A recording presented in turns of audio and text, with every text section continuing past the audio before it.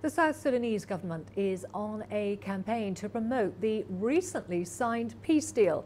Vice President James Wani Igga has visited 40,000 internally displaced people. They're living in a United Nations compound on the outskirts of the capital, Juba.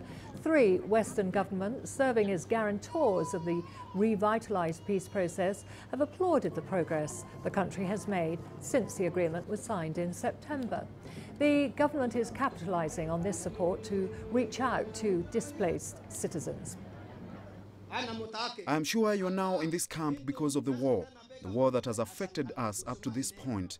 This war has turned Malakal and many other places to nothing. The patients are being admitted in tents, and as a result of the weather, the hot weather and the cool weather, that changes from day and night, we find there are difficulties to maintain this patient in this structure. So I appeal to the government to at least consider this and improve the structure, either changing it to permanent or semi-permanent structures.